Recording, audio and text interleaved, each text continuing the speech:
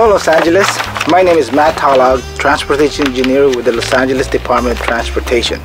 In this video, we will demonstrate how to park your vehicle alongside the newly installed protected bike lane. The Figueroa Corridor Streetscape project is designed to enhance the safety of pedestrians, bicyclists, transit riders, and drivers. When parking, please be vigilant of other road users.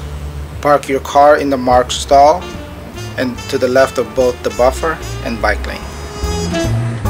The bicycle lane is separated from vehicle traffic with the parking lane. When crossing the bicycle lane to get to the sidewalk and parking meter, please watch for others on the street.